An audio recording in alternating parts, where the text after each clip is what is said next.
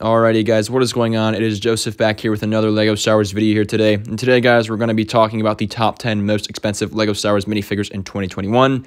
In today's video, the minifigures are going to be from sets that are mass produced, so no chrome minifigures, no rare metal minifigures, and no Comic-Con or stuff like that kind of minifigures. So let's get right into the video, shall we?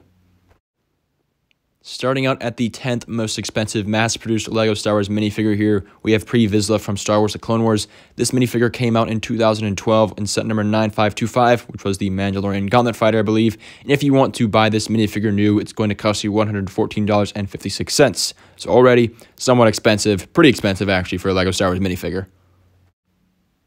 Moving into spot number 9 here, we have Jango Fett with an angry face. This minifigure is not very common. It came out in 2017 with set number 75191, so it's a fairly recent minifigure. But if you want to buy this guy new, it's going to cost you $119.08.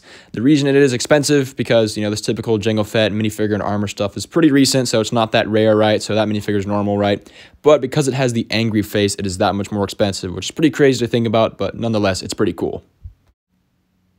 Moving into the 8th most expensive minifigure for today's video, we have Jedi Bob, or just Jedi Knight, whatever you want to call him, right? He came in 2002 in set number 7163, which I believe was a Republic gunship, if I'm not mistaken. But if you want to buy him new, it's going to cost you $119.62. So he's only a little bit more expensive than Jango Fett, but still a pretty cool and iconic minifigure, and he's going to cost you over $100 either way. Moving into spot number 7 on today's video here, we have one of the coolest minifigures in today's video, in my opinion, and that is Captain Rex with his Phase 2 armor. I do deeply regret not buying this minifigure when he came out in 2013 with set number 75012, which was a bark speeder with a co-pilot type set with some commando droids, right, and Obi-Wan Kenobi. Pretty sweet set. I did not get it. I wish I did, because now this Captain Rex is worth $124.74 brand new. I even made a video about him a few months ago, I remember, and he costed about a little over $100, I want to say, but now he's at $124, so yeah, he's only getting more and more valuable.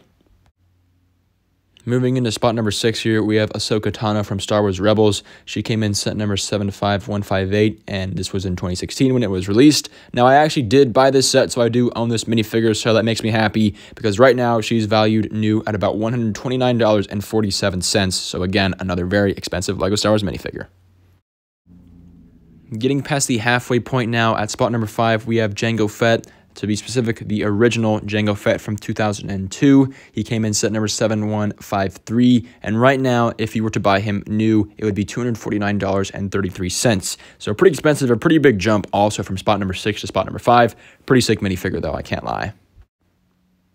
At spot number 4 here, we have Lando Calrissian with his Cloud City outfit with smooth hair from 2003 and the Cloud City set, which is set number 10123. If you want to buy Lando new, it's going to cost you $277.28. So again, very, very expensive.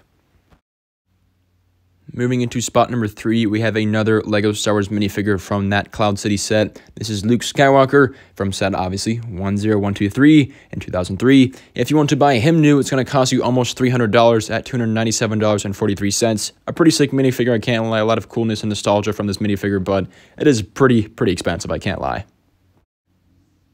Now, I'm not going to lie, whenever I was making this video, I did not expect this minifigure to be here at spot number 2. This is the Resistance Bomber Pilot Finch Dallo from set number 75188 in 2018.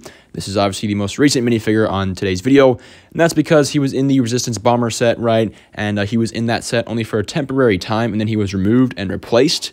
Again, as to why LEGO did that, I'm not exactly sure. I don't really remember too much about that whole story, but regardless though, he was in the set only for a temporary time and then was yanked and pulled from it, right? So kind of interesting how he's so expensive. I knew he was valuable, but I did not know that he was worth $410.18 brand new. Pretty sick story, pretty sick minifigure, but wow, I was not expecting this at spot number 2. Regardless though, guys, at spot number 1, the most expensive mass-produced LEGO Star Wars minifigure ever by far was Boba Fett from Cloud City with printed arms and legs. Obviously, he appeared in 2003 in set number 10123, and he is just the most expensive LEGO Star Wars minifigure in today's video by far. He cost nearly $1,300 brand new at $1,299.83. In fact, to buy him used, it's going to cost you $800.04, which is almost twice as much as the minifigure in spot number 2, which was Finch Dallo. So that's actually insane. What a cool minifigure, though. Anyways, though, guys, that is going to do it for today's video. Huge shout out to brickset.com for the price values of all of today's minifigures. I have to admit, spots number 1 and 2 were pretty insane. Boba Fett at $1,300 is crazy, and Finch Dallo being just one of the more expensive mass-produced LEGO Star Wars minifigures still blows my mind. Regardless, all of the minifigures in today's video were cool. And if you guys like seeing this type of content, make sure to like, subscribe, and comment for more. Have a fantastic day, my friends, and I'll see you all next time on Thiccybricks. Take care, y'all.